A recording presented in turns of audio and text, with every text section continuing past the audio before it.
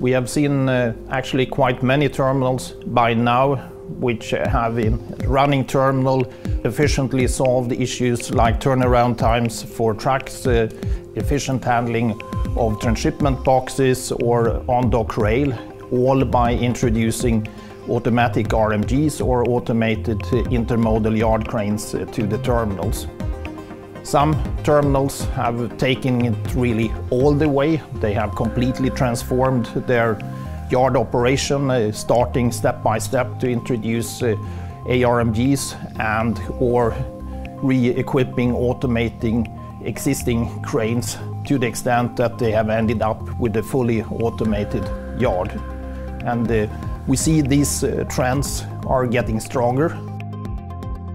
For successful projects, it's not only about equipment, it's processes, it's especially handoffs between automated equipment and manual equipment.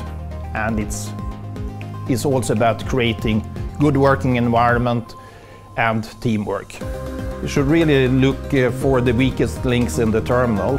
Where would adding automated new or refurbished equipment do the most for the terminal?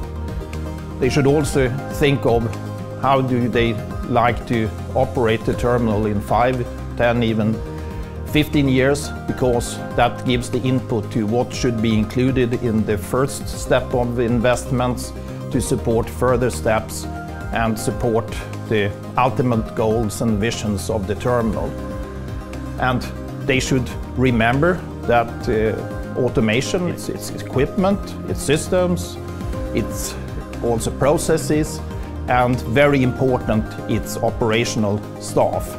If remembering all four and acting on all four, I think you should have really successful projects.